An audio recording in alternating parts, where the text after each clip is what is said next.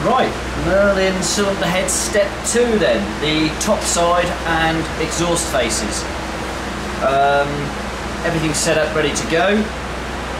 I think I've got all the cameras turned on rather than taking pictures or filming through a blurred lens, although I did just try putting that one in upside down, so whether that becomes an outtake or not, I don't know.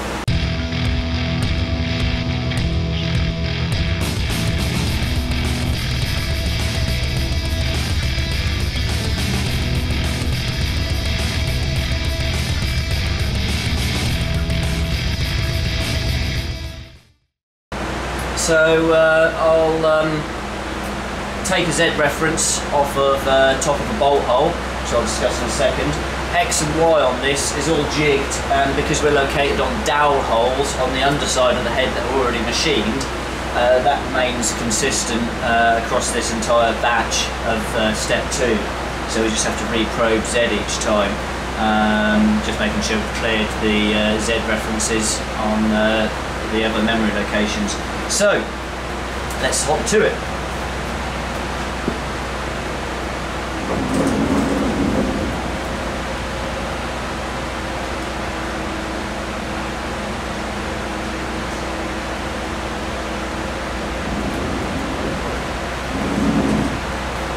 Right, so I've got the 3D probe lined up, ready to take our Z reference off this inner head bolt hole. On the very early style of Merlin cylinder heads, all of the inner bolt holes, the ones that are covered by the rocker cover, were the same height, whereas later on they were redeveloped and the outer 2 holes of the inner 5, if you follow me, are now the same size or same height and same length bolt as the lower row or the outer row of 5. So, right, we'll take a Z reference.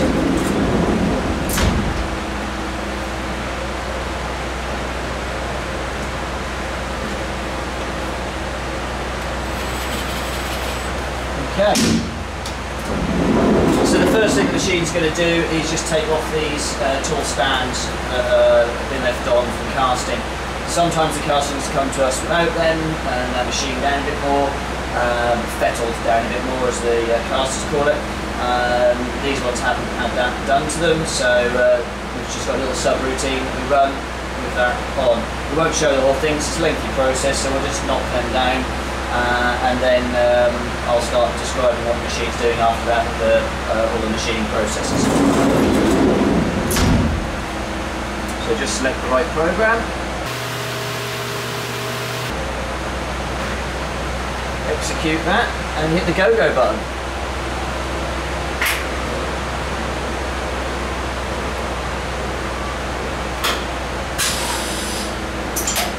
So as I say, the first thing it's going to do is just machine down those stands that are on top of where the rocker pedestals would normally bolt to. Obviously it machines a fair bit more material than is actually there because those stands are very rough casting and they change in size from cylinder head to cylinder head. So we'll show a little bit of this just to fast forward, but then make a cut in the video and go on to the bit we actually want to see, the actual machining of the cylinder head.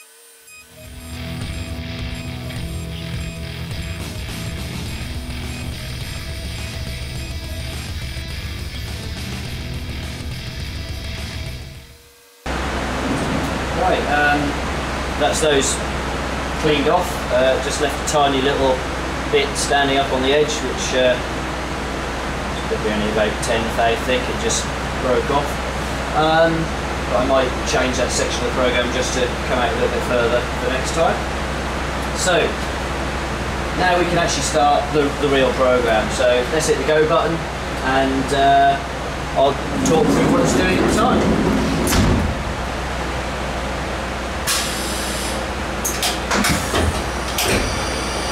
Okay, so a quick tool change. And the first thing it's going to do is come down and machine the tops of the casting where the cylinder head bolts are actually going to pass through. So we're just squaring them off really, ready for the washers to mate to. There's the inner 3 first because they're at a different height. The outer 2 on the inner row that are under the rocker cover. It does start higher up, because there is a little bit of side machining to do as you go down to where the bolt head is actually going to be situated.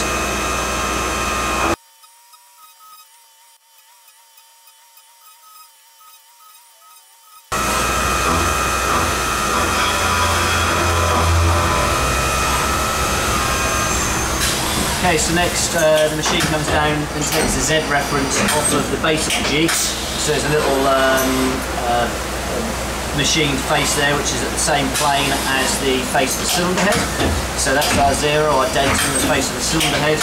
And next it's going to come in and machine the rocker pedestal bases. So it knows what height they should be from the face reference, and that is accounting for what we've actually got to remove off the head in our final skim at the moment. Sometimes there isn't quite enough casting here, it's just shrunk back when it was in the casting stand, so at the end I do just check these and sometimes have to take an extra 5 or 10 thou off just to clean up the faces there. More commonly on the very outer positions where we put the rocker shaft support brackets, not the main pedestal bolt holes.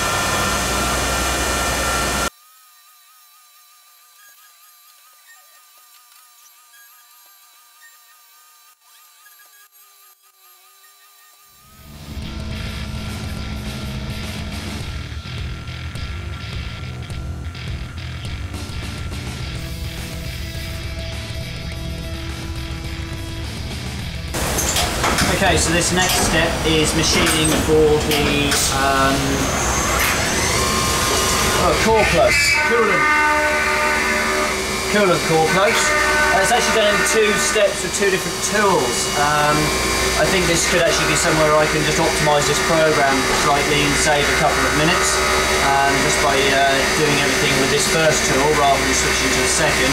But I need to actually get in the program, have a look and see what's going on.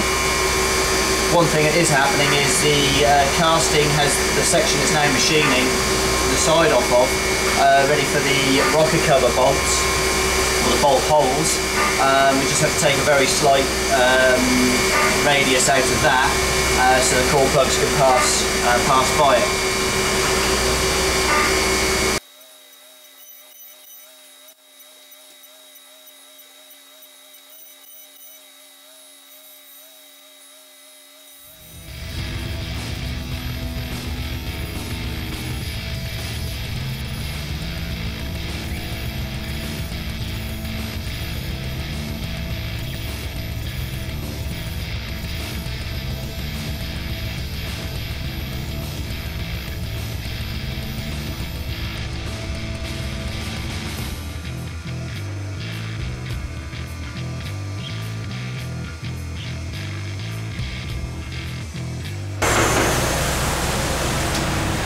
Right, so now the machine's waiting for me to blow out a valve guide hole. That one in particular. So the reason for that is it takes a measurement as a reference from here for the rocker pedestal bolt holes and the oil way hole as well, which is drilled from top and then from bottom later on, which you'll see in video 3. So with that blown out, we can hit the go button. The probe will come down, take a Y reference off that hole. X is still the same, and Z we still know from the base of the cylinder head.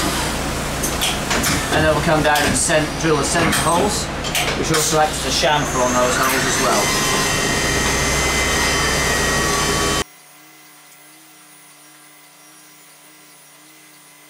Next is the drill bit for the 3/8 UNC rocker pedestal bolts.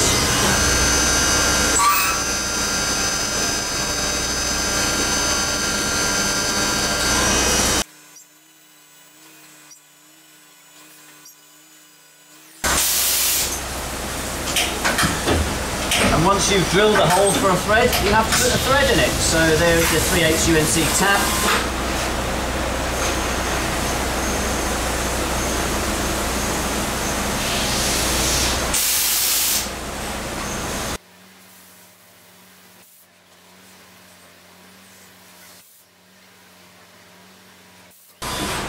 Next is the drill bit for the 5/16 UNC tap, and this is for the two securing bolts at each end of the head for the end support for the rocker shaft that we supply with the cylinder heads.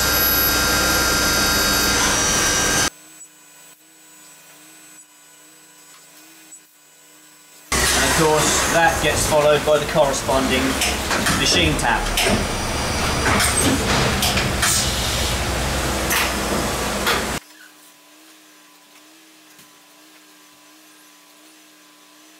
Up next is the oil hole. Again, we've already piloted centre drilled for this. So as I said before, this oil hole is drilled from the top side and the underside, the chamber side. So this is just the top side being drilled.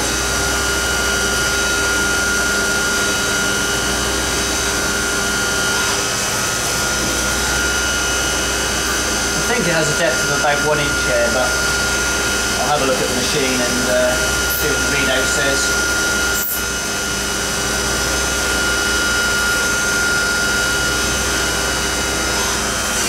About 1 1/3 of an inch, that is, this is imperial.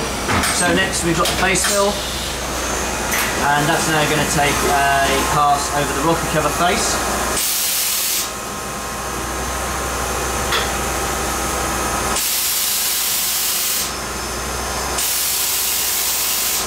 Again, this is a face that we take a very light skim off, and afterwards I check it and occasionally have to take another 5, maybe 10 thou off the top, just to make it perfectly flat.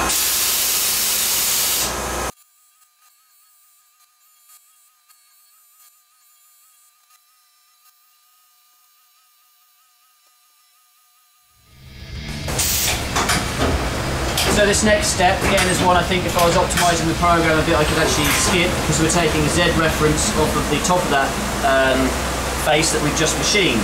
Because we've just machined it, we know where that face is in terms of a Z measurement. However, we've 3D probed that, and we're now going to centre drill the holes for the rocker cover bolts. That will then be followed by the drill bit for a 1/4 UNC bolt, and then the tap for a 1/4 UNC bolt.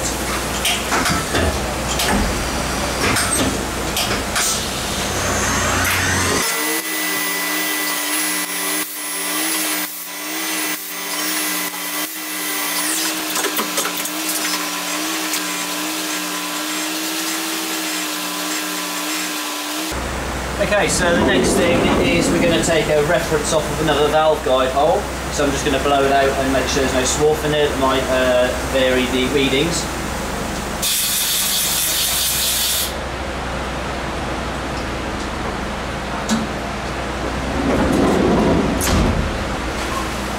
So the head's now rotated to the correct angle for the valve guide holes. And as I said, the machine's going to reference from the left-hand hole, just a Y reference and an X reference as well. And then it's going to machine out, and a Z reference, because it's a casting point. And it's now going to machine out the pockets for the valve springs.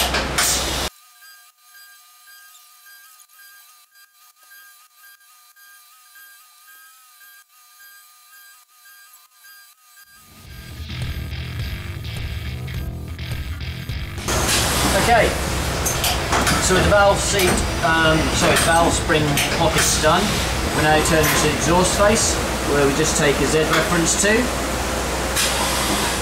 and we're just going to face that off with the face mill.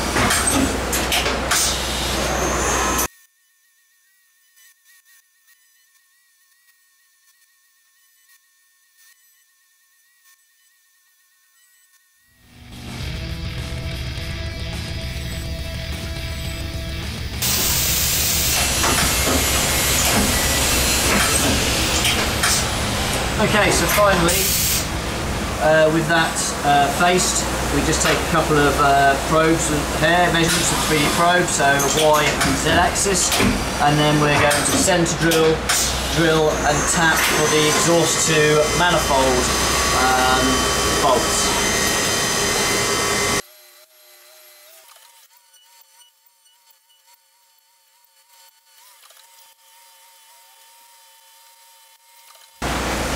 Right, is our cylinder head finished. So the exhaust faces all look good. I'll just spin it around to the 0 axis and check the other ones.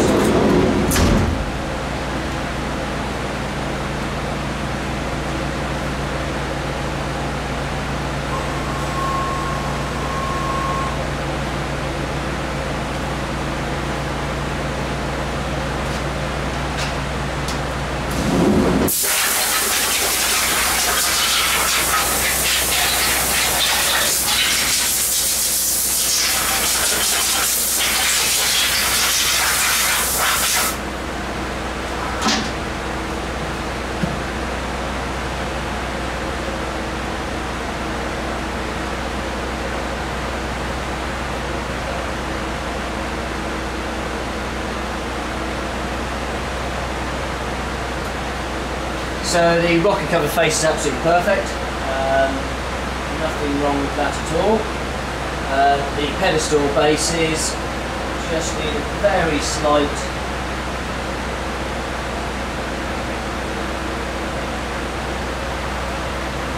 skim, so I might as well show you what I do there. It's just a tiny little sub-routine program, a sub-program. So just bring the Z-axis, the 3D probe down on the Z-axis and take a probe measurement where we are at the moment on Z.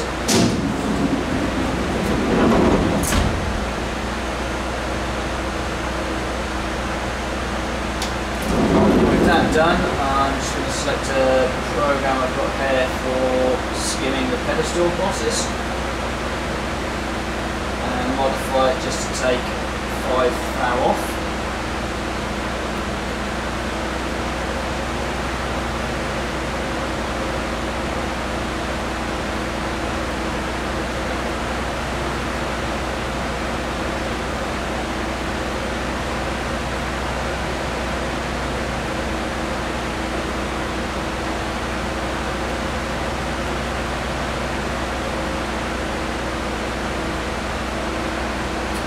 That's set. You can execute it. Just bring the Z up out of the way. And we can take a 5 thou skim pass off there just to tidy up that face a little bit. It's just where the casting is struck back a little bit extra at the sides. Just where the extra support bracket bolts on that normal cylinder heads don't have. Merlin cylinder heads have that just extra little support on the end of the rocker shaft. And the right hand side of this particular casting, it's just a very slight bit where it hasn't actually machined. It's still a rough casting face, although it's just got the top of the little dimples, so 5 thou pass will tidy that up a treat.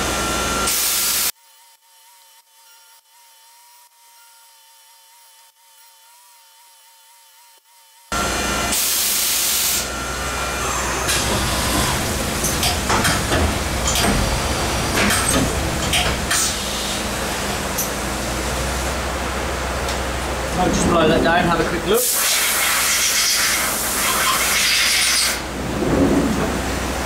Only need to blow the right hand side of the head down.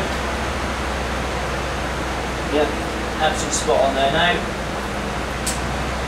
So that is the top side done. I'll pick a head up here that I've machined just an hour ago. That is the top side finished there. So that completes this video, step 2 of Merlin cylinder head. Step 3 to, I think, 8 we'll finish off in a 3rd video. There's just 3 videos in this series. I've just got a few more of this batch to actually machine the top side on, and then I can change jigs for the other processes, which are spark plug holes, oil holes, end brackets and rocker covers as well. Thanks for watching. See you in series 3.